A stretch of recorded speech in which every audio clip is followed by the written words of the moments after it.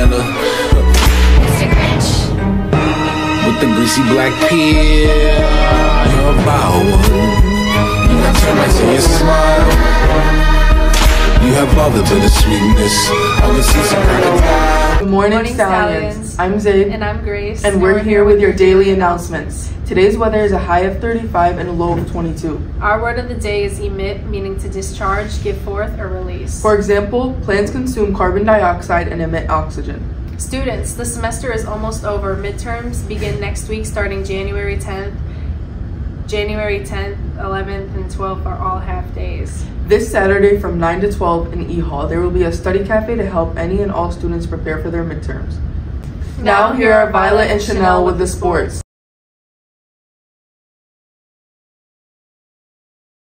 Girls basketball has a home game against Fitzgerald. JV plays at 5:30 and varsity plays at 7:40.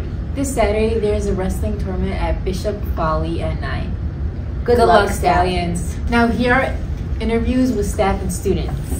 Hi, what is your name? My name's Alex. And what is your New Year's resolution? My New Year's resolution is to not listen to explicit music. Okay. And what did you do over winter break? I visited my family. Let's go. Hello, what is your name? Mark. So Mark, what is your New Year's resolution?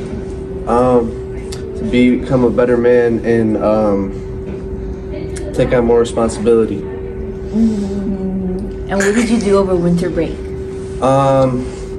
Nothing for real. I I drove a little bit. I drove out to Southfield today. That is really nice. Yeah. Wonderful. Go. Hello, I'm with Mrs. Shamami. So what's your New Year's resolution? I honestly don't have one. It's okay. So what did you do over break? I spent a lot of time with my family. It was nice. I got to see my aunts and uncles that I haven't seen in months. And, we had a lot of Christmas parties, a lot of, family game nights and stuff like that. I got to spend a lot of time with my nieces and nephews. It's just lots of food and lots of family. Lots of games. That's all for your Friday announcements. Have a great weekend.